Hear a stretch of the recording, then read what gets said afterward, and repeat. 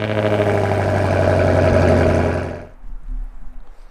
everybody, welcome back.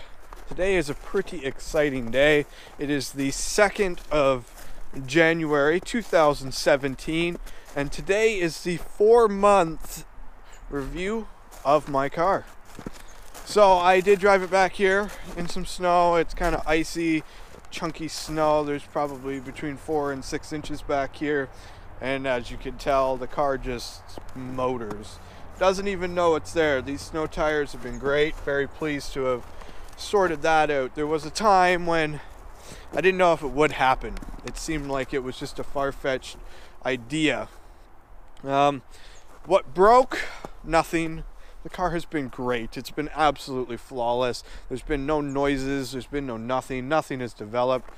Things I was worried about were the mirrors freezing, because they are the reversing mirrors. They tilt down when you put it in reverse. No issues with that. The doors are frameless. So when I open the door, the window drops and it opens. Now, after a freezing rainstorm, obviously everything is coated in ice. I've been a little bit concerned about that, but it has not been an issue as of yet. But I am also making sure that I start the car and I give it a few minutes to warm up, because it does have the V8. It does warm up very, very quickly. I did add all of the carbon fiber accents about a week and a bit ago, which I must say, I think they set the car apart, which is very, very important to me. No, I thought I was being yelled at, but I'm not.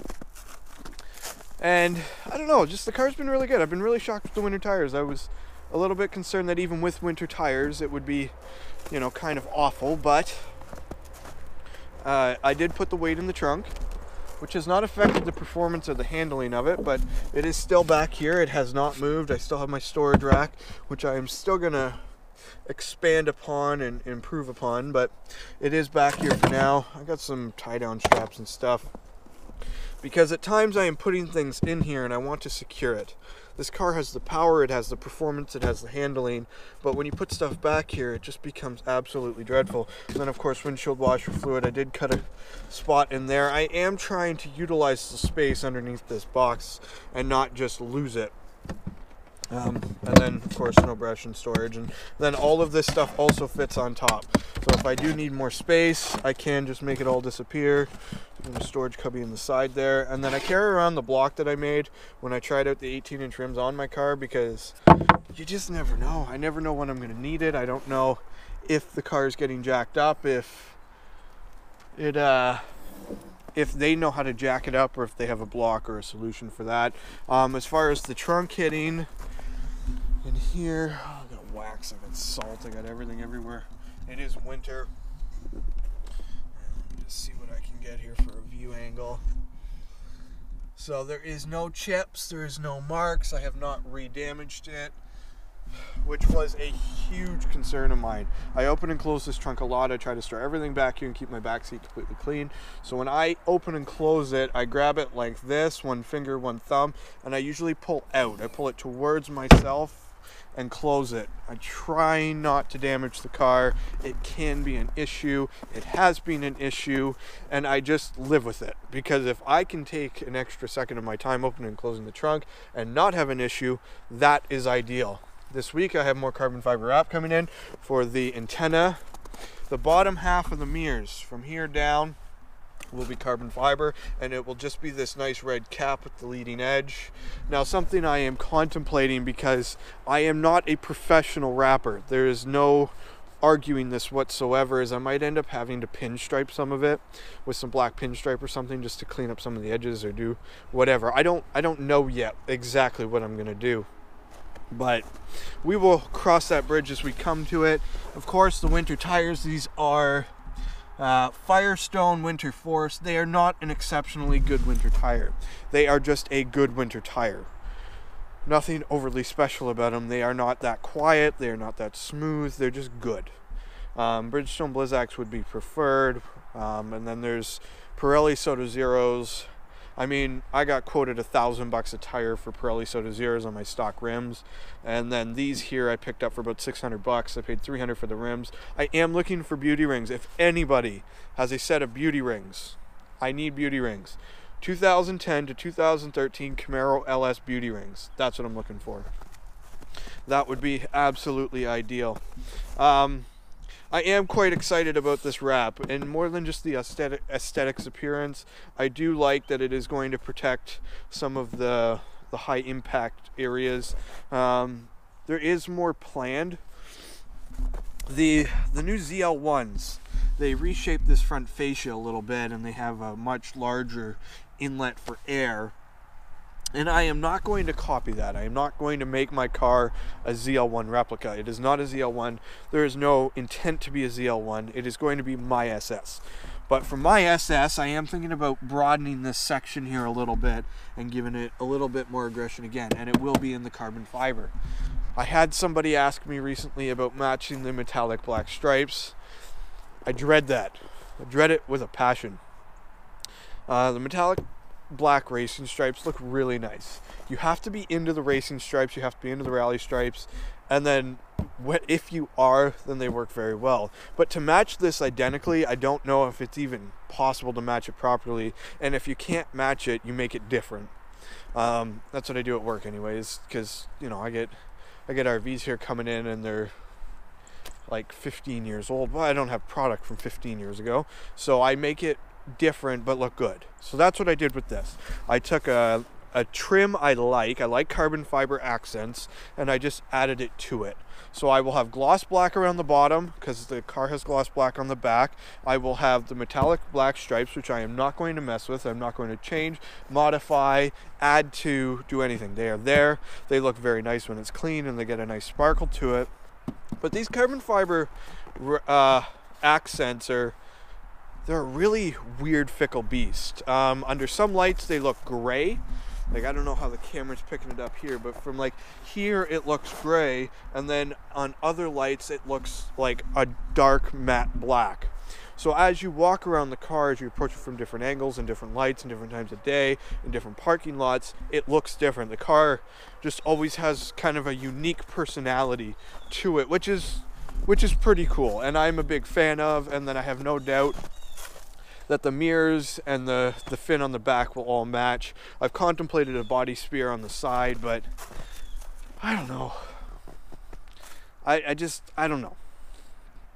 I don't know how much work it's going to be and how much I'm actually going to end up getting out of it versus just leaving it and doing the piece on the bottom. I think that might be the do-all to end-all. I mean, it comes with this nice rear fascia that's black, and that's the only reason I'm doing gloss black around the back, or around the whole underneath of the car. I thought about doing it carbon fiber. I thought about doing it matte. I thought about doing the carbon flash metallic that's becoming very popular.